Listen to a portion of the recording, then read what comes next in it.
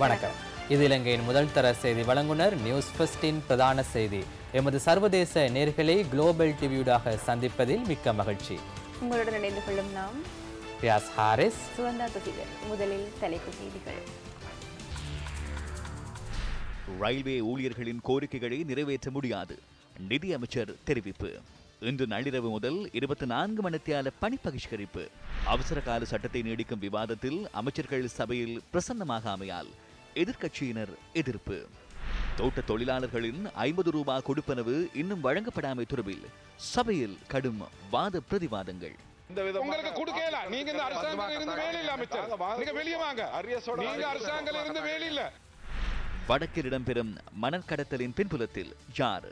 ஸ்ரீதரன் விழிப்புணர்வு. கௌதாரி முனையிலே இருக்கிற மண் எவ்வளவு தூரம் பாதுகாக்கப்பட்ட ஒரு இயற்கை வளம். டக்ளஸ் சிவானந்தனுடைய சகோதரன் தான் இந்த மண்ணை ஆளுகிறார். இலங்கை போக்குவரத்து சபைக்கு சொகுசு பஸ்கள். தொடர்பான விரிவான செய்திகள். அவசரகால சட்டத்தை மேலும் 1 மாதத்தால் நீடிக்கும் பிரேரணை வாக்கெடுப்பின்றி பாராளுமன்றத்தில் இன்று நிறைவேற்றப்பட்டது.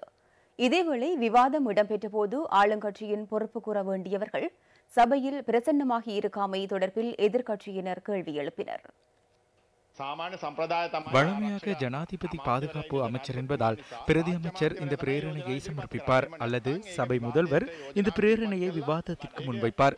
குறைந்தது ஆளும் கட்சியின் பிரதம கொறடா அல்லது அமைச்சரவை அந்தஸ்துள்ள அமைச்சர் ஒருவர் பொறுப்புடன் கருத்து வெளியிடுவதே வழமையானது. அதற்கு புறம்பாக இடம்பெறுகின்றது. நான் பிரேரணையை கொண்டு வருகின்றேன். உண்மையிலேயே ராஜாங்க அமைச்சர் இங்கு இருக்க வேண்டும். பாராளுமன்றம் இந்த அளவு தாழ்வடைய இடமளிக்க வேண்டாம். பாதுகாப்பு அமைச்சர் இருக்க வேண்டும். நான் அதனை ஏற்றுக்கொள்கின்றேன். பாதுகாப்பு அமைச்சரோ பிரதி அமைச்சரோ நாம் கேட்கும் கேள்விகளுக்கு எவ்வித தெளிவுபடுத்தலையும் வழங்குவதில்லை. சபை முதல்வரே, நீங்கள் இந்த நிலைமையை அங்கீகரிக்கின்றீர்களா? யாருடன் நாம் விவாதிக்கின்றோம்? எவரும் பாராளுமன்றத்தில் விளக்கமளிக்காமையினூடாக புலப்படுவது என்ன? வேறு எதுவும் இல்லை. நாட்டின் பாதுகாப்பு தொடர்பில் அரசாங்கம் கொண்டுள்ள கரிசனையே தெரிகின்றது. சம்பந்தப்பட்ட அமைச்சர்கள் இங்கு இருக்க வேண்டும். அனுரகுமார திசாநாயக்க உரையாற்றிக் கொண்டிருக்கையில் பாதுகாப்பு ராஜாங்க அமைச்சர் விஜயவர்தன சபைக்கு வருகை தந்தார். எங்கோ இருந்து வருகிறார்? எத்தனை மணிக்கு எழுந்தீர்கள்? இது உங்களது விவாதம்.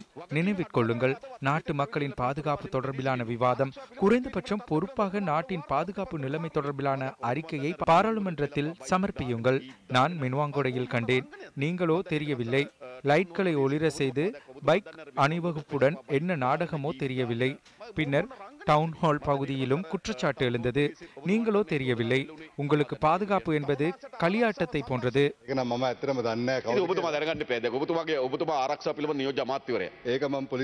உண்மையிலேயே அது எனக்கு தெரியாது.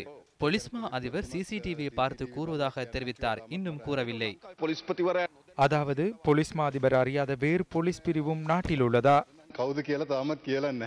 அது என்னவோ தெரியவில்லை. என்னிடமும் இன்னும் கூறவில்லை. உண்மையில் மின்வாங்கொடையில் எனது தேவையின் பேரில் அவ்வாறு நடக்கவில்லை. நான் மின்வாங்கொடைக்கு சென்ற பொழுது அனைவரும் என்னை வரவேற்பதற்காக வந்திருந்தார்கள். நான் வேண்டுகோள் விடுக்கவும் இல்லை. அத்தகைய களியாட்டங்களை நடத்த வேண்டிய விருப்பமும் தேவையும் எனக்கில்லை. இன்று பிற்பகல் ஒரு சந்தர்ப்பத்தில் ஆளும் கட்சி உறுப்பினர்கள் எவரும் சபையில் பிரசன்னமாகி இருக்காமை தொடர்பில் கேள்வி எழுப்பப்பட்டது. குழுக்களின் பிரதி தவிசாளர் அவர்களே, ஆளும் கட்சியில் எவருமில்லை, ஒருவருமில்லை. நாட்டின் தேசிய பாதுகாப்பு தொடர்பிலேயே கதைக்கின்றோம். பாராளுமன்றத்தை கூட்டுவதற்காக கோடிக்கணக்கில் பணம் செலவிடப்படுகின்றது. கோரத்துக்கான ஓசை எழுப்பப்பட்ட பின்னரும் ஆளும் கட்சியை சேர்ந்த 3 உறுப்பினர்கள் மாத்திரமே உள்ளனர். நாட்டிற்கு ஏற்பட்டுள்ள நிலைமை தற்போது தெளிவாக புரிகின்றதல்லவா? இன்று நாட்டு மக்கள் வெறுப்படைந்துள்ளனர். அரசாங்கம் எதிர்வரும் தேர்தலில் வெற்றி பெறுவதற்கான நடவடிக்கைகளை மேற்கொண்டு வருகின்றது. පාර්ලිමේන්තු නියෝජනය කරන කිසිදු මුස්ලිම් නායකයන්ට කාටවත් ඕමනාවක් නැහැ. முஸ்லிம் பிரிவினைவாதத்தை உருவாக்கும் தேவை அல்லது அவர்களை பாதுகாக்கும் தேவை பாராளுமன்றத்தில் உள்ள இந்த முஸ்லிம் பாராளுமன்ற உறுப்பினர்களுக்கும் இல்லை. அவசரகால சட்டம் நடைமுறைப்படுத்தப்பட்டு பயங்கரவாத சம்பவங்களோடு தொடர்புபட்டவர்கள் கைது செய்யப்படுவர் என்று நாம் எதிர்பார்த்தோம். அந்த பயங்கரவாதத்துடன் தொடர்புபட்டுள்ள அனைவரையும் கைது செய்துள்ளதாக ராணுவ தளபதி, பொலிஸ்மா அதிபர் உள்ளிட்ட பாதுகாப்பு தரப்பினர் அறிவித்துள்ளனர். எனினும் தற்பொழுது அமைதிமை ஏற்படுத்துவர்கள் பயங்கரவாதிகள் அல்ல.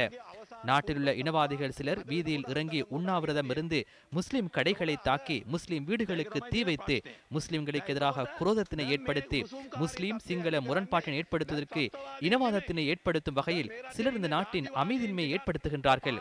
அவர்களுக்கு எதிராக அவசரகால சட்டம் நடைமுறைப்படுத்தப்படவில்லை. எனவே அவசரகால சட்டம் ஒரு தரப்பினருக்கு செயற்படுத்தப்படுகின்றது, மற்றைய தரப்பினருக்கு செயற்படுத்தப்படுவதில்லை. அனைத்து பயங்கரவாதிகளையும் ஒழிக்க வேண்டும். சட்டத்தை 2 விதத்தில் செயற்படுத்தியமையினாலேயே 30 வருடங்களுக்கு மேலாக நாம் யுத்தம் ஒன்றை எதிர்நோக்கினோம்.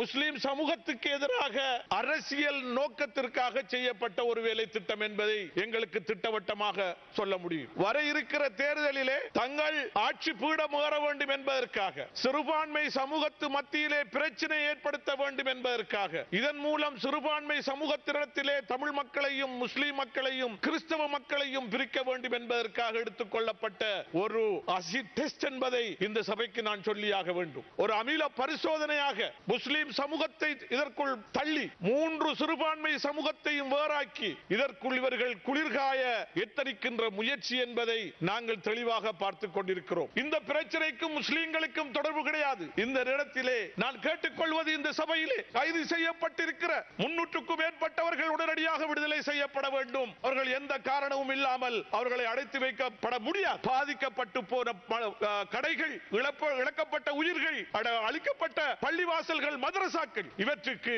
இந்த நாட்டிலே நீங்கள் நியாயமான தீர்வும் இதற்கான நஷ்ட ஈடும் வழங்கப்பட வேண்டும் என்று நான் இந்த இடத்திலே வேண்டுகோள் விடுக்கிறேன். இன்று நள்ளிரவு முதல் மீண்டும் ஒருநாள் பணி பகிஷ்கரிப்பில் ஈடுபடவுள்ளதாக ரயில்வே தொழிற்சங்க ஒன்றியம் தெரிவித்துள்ளது. தமது பிரச்சினைகளுக்கு தீர்வு கிட்டும் வரை பிரதி வியாழக்கிழமைகளில் நள்ளிரவு முதல் ஒருநாள் பணி பகிஷ்கரிப்பில் ஈடுபடவுள்ளதாக அவர்கள் அறிவித்துள்ளனர். ரயில்வே சேவையின் சம்பள முரண்பாட்டை நீக்குவது தொடர்பில் அமைச்சரவையினால் அங்கீகரிக்கப்பட்ட பத்திரம் இதுவரை நடைமுறைப்படுத்தப்படாமையினால் ரயில்வே தொழிற்சங்கம் பணி பகிஷ்கரிப்பில் ஈடுபட உள்ளது. இந்த விடயத்தை அடிப்படையாக கொண்டு கடந்த 20ஆம் தேதி நள்ளிரவு முதல் 48 மணித்தியால பணி பகிஷ்கரிப்பு முன்னெடுக்கப்பட்டது. இதனூடாக 19 மில்லியன் ரூபாவிற்கும் அதிக தொகையை நாடு இழக்க நேரிட்டது. ரயில் சாரதிகள், காவலாளிகள், கட்டுப்பாட்டாளர்கள், நிலைய பொறுப்பதிகாரிகள் மற்றும் ரயில் கண்காணிப்பு முகாமையாளர்கள் ஆகிய பதவிகளையும் வகிப்பவர்கள் உள்ளிட்டோர் பணி பகிஷ்கரிப்பில் ஈடுபட உள்ளனர். இந்த தொழில் போராட்டம் இன்று நள்ளிரவு 12 மணியிலிருந்து நாளை நள்ளிரவு 12 மணி வரை முன்னெடுக்கப்பட உள்ளது. இதனூடாக மக்களுக்கு அசௌகரியம் ஏற்பட்டால் அது குறித்து கவலை அடைகின்றோம். 2015ஆம் ஆண்டிலிருந்து இதுவரை பொய் வாக்குறுதிகளை வழங்கி அங்கீகரிக்கப்பட்ட அமைச்சரவை பத்திரத்தை நடைமுறைப்படுத்தவில்லை. இந்த பிரச்சனையை அரசாங்கம் தீர்க்காவிட்டால் நாம் இந்த தொழிற்சங்க நடவடிக்கையை தொடர்ந்து முன்னெடுப்போம். இந்த நிலையில் ரயில் சேவையை அத்தியாவசிய சேவையாக பிரகடனப்படுத்தும் வர்த்தமானி அறிவித்தல் இன்று மாலை வெளியிடப்பட்டது. ஜனாதிபதி சட்டத்தரணி உதய ஆர் செனவிரத்னவின் கையொப்பத்துடன் இந்த வர்த்தமானி அறிவித்தல் வெளியாகியுள்ளது. எந்தவொரு அரச கூட்டுத்தாபனம், திணைக்களம், உள்ளூராட்சி மன்றம் அல்லது கூட்டுறவு சங்கத்தினூடாக முன்னெடுக்கப்படும் சேவை சாதாரண மனித வாழ்க்கைக்கு அத்தியாவசியமானது என கருத்திற்கொண்டு இந்த வர்த்தமானி அறிவித்தல் வெளியிடப்பட்டுள்ளது. இதற்கமைய ரயில் போக்குவரத்து, ரயில் மற்றும் வீதி பராமரிப்பு, சமிக்ஞை கட்டமைப்பு நடவடிக்கை, அனுமதி பத்திர விநியோகம் உள்ளிட்ட ரயில்வே திணைக்களத்தினால் முன்னெடுக்க வேண்டிய அனைத்து சேவைகளும் அத்தியாவசிய சேவையாக பிரகடனப்படுத்தப்பட்டுள்ளன. அவசரகால சட்டம் நாட்டில் நடைமுறையில் உள்ளது. அவசரகால சட்டத்தினூடாக இதனை அத்தியாவசிய சேவையாக்கும் வர்த்தமானி வெளியாகியுள்ளது. ஆகவே அத்தியாவசிய சேவையின் கீழ் பணி பகிஷ்கரிப்பில் ஈடுபட்டால் என்ன நேரும் என்பது குறித்து நாட்டில் சட்டம் உள்ளது. அந்த சட்டத்துக்கு அமைய நாம் செயற்படுவோம். ஒப்பந்த அடிப்படையில் சேவையில் உள்ள சாரதிகள் மற்றும் ஏனைய அனைவரும் அழைக்கப்பட்டுள்ளனர். அவ்வாறான சுமார் 60 பேர் உள்ளனர். அவர்கள் தொடர் பணி பகிஷ்கரிப்பில் ஈடுபட்டாலும் நம்மால் ரயில் போக்குவரத்தை முன்னெடுக்க முடியும். ரயில் சேவை பிரச்சினை தொடர்பில் அமைச்சரவை பத்திரம் ஒன்று சமர்ப்பிக்கப்பட்டுள்ளதுடன் சம்பள முரண்பாடு தொடர்பான தீர்மானத்தை நிதியமைச்சு மேற்கொள்ள வேண்டியுள்ளது. அவர்கள் கூறும் விடயங்களுக்கு இணக்கம் தெரிவித்தால் அதனை விட பாரிய முறுகல் ஏனைய துறைகளில் நாட்டில் ஏற்படும். ரயில் இல்லாவிட்டால் நாம் அதிகளவில் பஸ்களை ஈடுபடுத்துகின்றோம். 9 அதிசொகுசு பஸ்கள் இலங்கை போக்குவரத்து சபையிடம் இன்று கையளிக்கப்பட்டன. புதிய பஸ்களுக்காக 153.9 மில்லியன் ரூபாய் செலவிடப்பட்டுள்ளது. நாட்டின் 7 டிப்போக்களில் இருந்து இந்த அதிசொகுசு பஸ்கள் போக்குவரத்தில் ஈடுபட உள்ளன.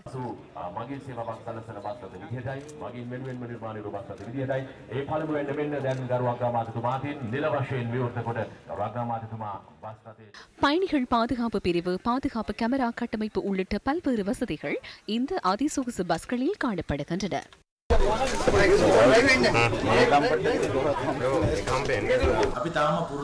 லோரியன் செசியில் பஸ்ஸை அமைத்து நாட்டு மக்களுக்காக வீதியில் போக்குவரத்தில் ஈடுபடுத்தும் பழக்கம் ஒன்றே இதுவரையில் காணப்பட்டது. இந்த நிலைமையே தற்போது நாம் மாற்றுகின்றோம். அதற்கமையவே இன்று இந்த பஸ்களை இலங்கை போக்குவரத்து சபையிடம் கையளித்துள்ளோம். மேலும் 2000 பஸ்களை கொண்டு வருவதற்கு நாம் திட்டமிட்டுள்ளோம். வடக்கில் இடம்பெறும் மணல் கடத்தல் தொடர்பில் பாராளுமன்ற உறுப்பினர் எஸ். ஸ்ரீதரன் இன்று சபையில் கருத்து வெளியிட்டார்.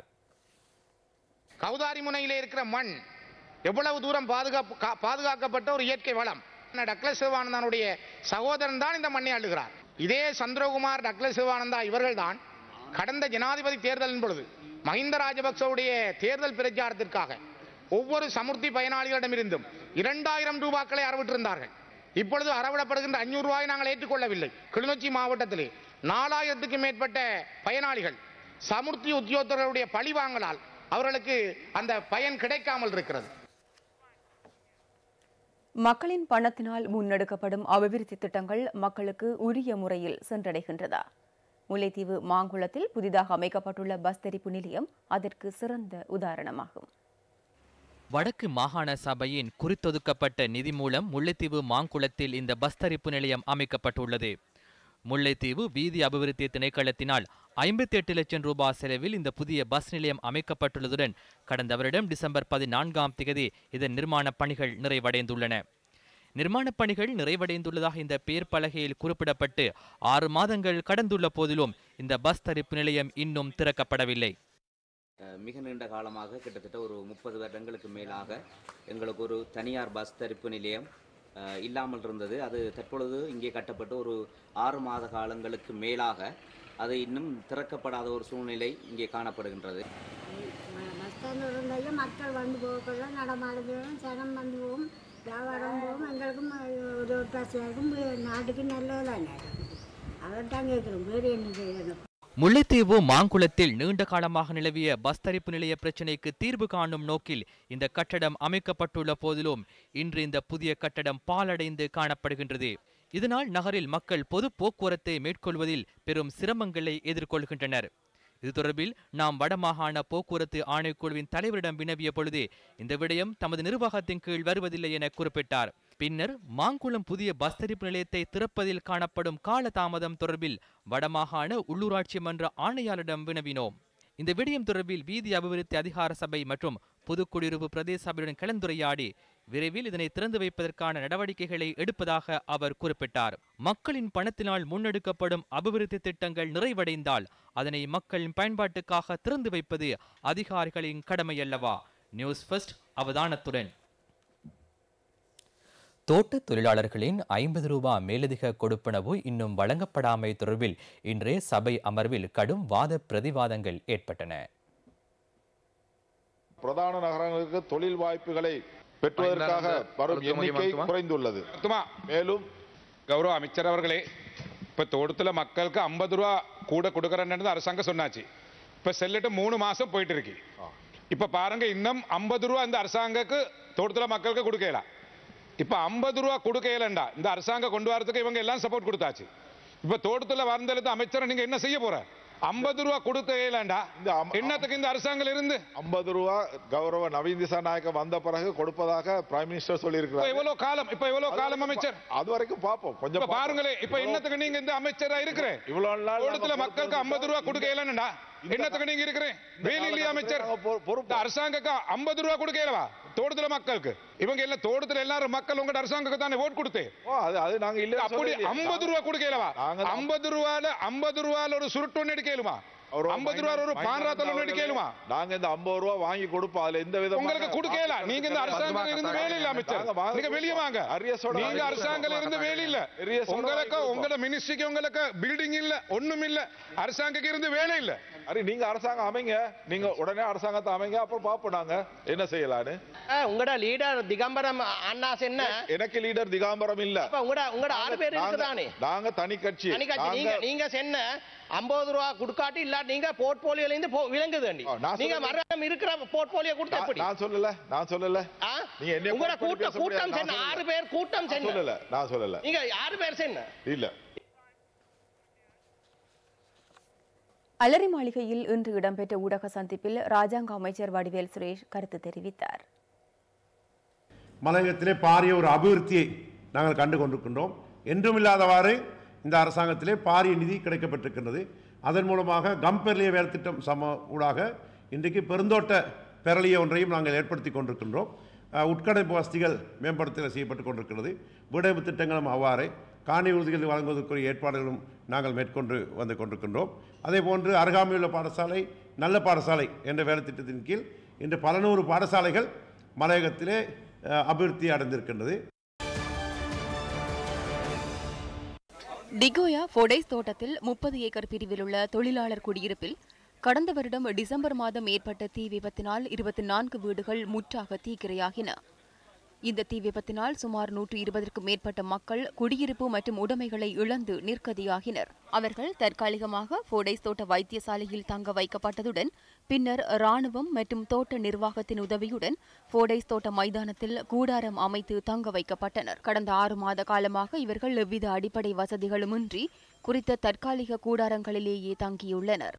எங்களுக்கு வீடு வாசல் இல்லாமல் நாங்கள் படுற பாடு இந்த 20 குடும்பமும் பிச்சை ஒன்று தாங்க சார். நாங்கள் எடுக்கலை. படிக்கிற பிள்ளைகளை வச்சுக்கிட்டு காலையில் கரண்ட் இல்லாமல் அயன் பண்ணுறதுக்கு வீடு விட நாங்கள் தூக்கிட்டு போயிட்டு அதுகளை அயன் பண்ணி அதுகளை ஸ்கூலுக்கு அனுப்பி இங்கேருந்து எவ்வளோ தூரத்துக்கு நாங்கள் போகணுங்க. 3-4 மைல் தூரம் போகணும் நாங்கள் வேலைக்கு.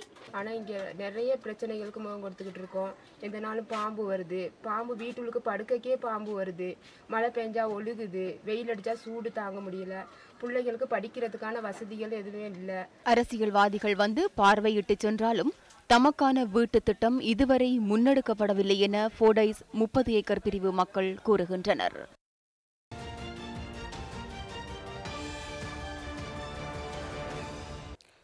ரக்குவானை பொத்துப்பிட்டி பகுதியில் மண்மேடு சரிந்து விழுந்ததில் 2 உயிரிழந்துள்ளனர்.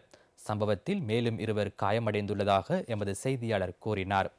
பாடசாலை கட்டடம் ஒன்றுக்கான அடித்தளம் விடுவதற்கு அகழ்வில் ஈடுபட்டிருந்த சிலரே இதில் சிக்கியுள்ளனர். சுமார் 15 அடி உயரமான மண்மேடொன்றே இவ்வாறு சரிந்து விழுந்துள்ளதாக எமது செய்தியாளர் கூறினார். மண்மேட்டில் சிக்கியவர்களை காப்பாற்றுவதற்கு முயற்சி செய்து கொண்டிருந்த சந்தர்ப்பத்தில் 2வது முறையாகவும் மண்மேடு சரிந்து விழுந்துள்ளதாக எமது செய்தியாளர் குறிப்பிட்டார். இதன்போது காயமடைந்த 2 பொத்துப்பிட்டி மற்றும் களவான வைத்தியசாலைகளில் சிகிச்சை பெற்று வருகின்றனர். குறிப்பிட்ட பகுதியைச் சேர்ந்த 45 வயதான 2 பிள்ளைகளின் தந்தை ஒருவரும் 31 வயதான 2 பிள்ளைகளின் தந்தை ஒருவருமே சம்பவத்தில் உயிரிழந்துள்ளனர்.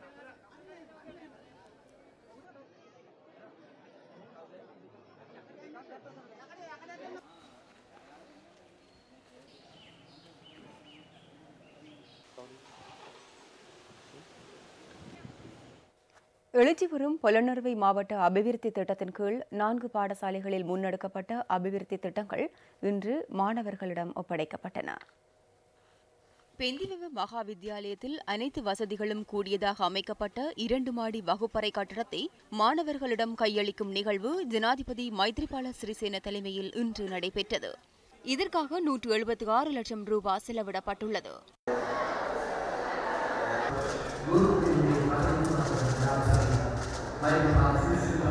106 லட்சம் ரூபாய் செலவில் பொலனறுவை இலக்குவ கனிஷ்ட வித்தியாலயத்தில் நிர்மாணிக்கப்பட்ட வகுப்பறை கட்டடத்தையும் ஜனாதிபதி இன்று திறந்து வைத்தார்.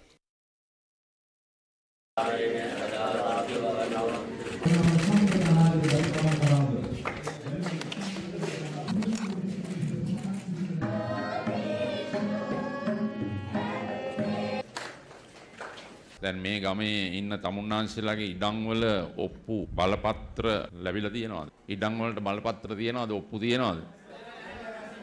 ලැබිලා නැහැ. කො ප්‍රාදේශීය ලේකම්තුමිය. ඇයි ඒ?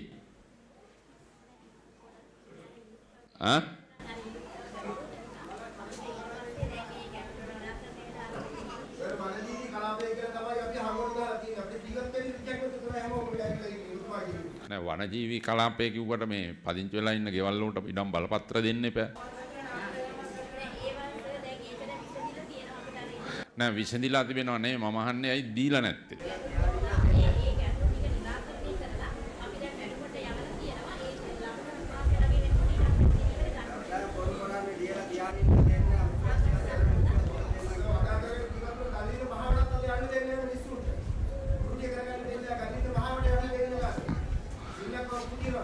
දැන් මම මේ එදා අලුත් ආපු වෙලාවෙත් ප්‍රාදේශීය ලේකම්තුමියට කිව්වා මේ ඉරුක්කැව මොරගස්සව අලුත්ඇව මේ ගම්මාන වලට ඇවිල්ලා මාසෙකට සැරයක්වත් මේ තියෙන ප්‍රශ්න විසඳන්න කියලා. නමුත් මම දකින්නේ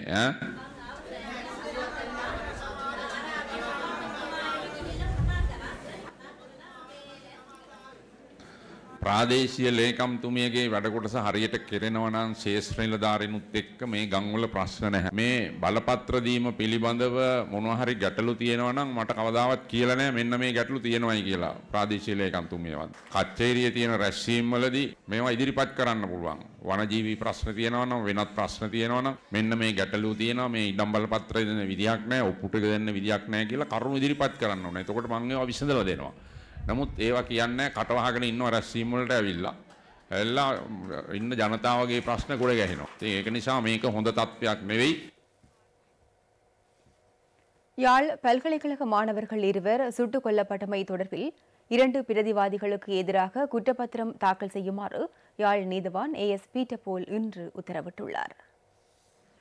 துப்பாக்கி பிரயோகம் தொடர்பில் குற்றம் சாட்டப்பட்டுள்ள 2 பிரதிவாதிகளுக்கும் எதிரான சாட்சியங்கள் போதுமானதாக இருப்பதால் குற்றப்பத்திரம் தாக்கல் செய்வதற்காக சட்டமா அதிபரிடம் வழக்கை ஒப்படைக்குமாறும் நீதவான் உத்தரவிட்டுள்ளார். எனினும் 2 பிரதிவாதிகளும் தொடர்ந்தும் பிணையில் இருக்க முடியும் எனவும் நீதவான் இன்று அறிவித்துள்ளார்.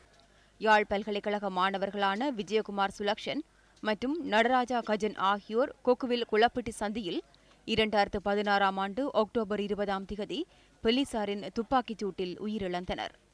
சம்பவம் தொடர்பில் 5 போலீஸ் உத்தியோகத்தர்களுக்கு எதிராக வழக்கு தாக்கல் செய்யப்பட்டிருந்ததுடன் அவர்களில் 3 ஏற்கனவே விடுதலை செய்யப்பட்டுள்ளனர். விடுவிக்கப்பட்டவர்கள் அரசு தரப்பு சாட்சியாளர்கள் ஆகியுள்ளனர். இந்த வழக்கில் பிணை வழங்கப்பட்டுள்ள 1வது மற்றும் 3வது பிரதிவாதிகளுக்கு எதிராக குற்றவியல் வழக்கு தாக்கல் செய்யப்பட்டு இன்று கட்டளைக்கு எடுத்துக் கொள்ளப்பட்டது. வழக்கு தொடுநர் சார்பில் அரசு சட்டத்தரணி மாதிரி விக்னேஸ்வரன் இன்று மன்றில் ஆஜராகியிருந்தார். முன்னாள் வடமாகாண சபை உறுப்பினர் துணா ரவிகரன் யாழ்ப்பாணத்தில் இன்று ஊடக சந்திப்பொன்றை ஏற்பாடு செய்திருந்தார்.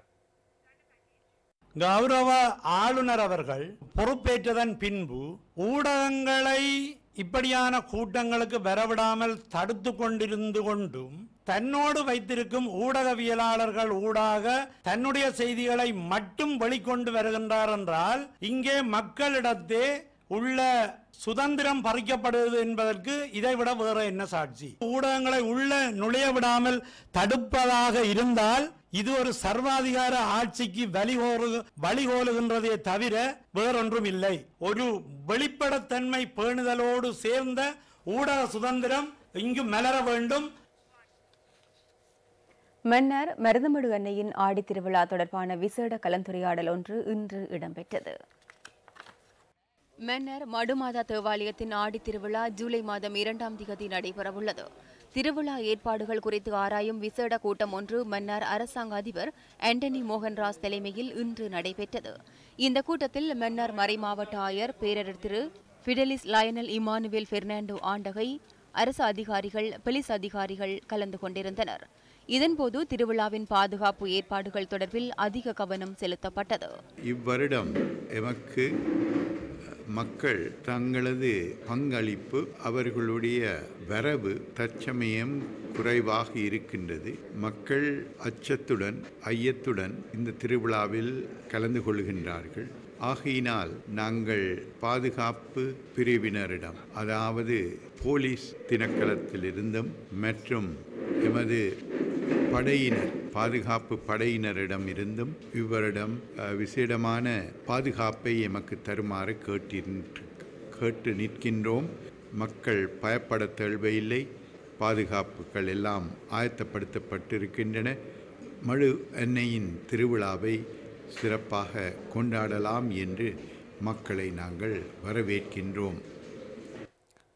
கதிர்காம திருத்தலத்துக்கு பாத யாத்திரை செல்வதற்கான காட்டு வழி பாதை உகந்தையில் இன்று திறந்து வைக்கப்பட்டது.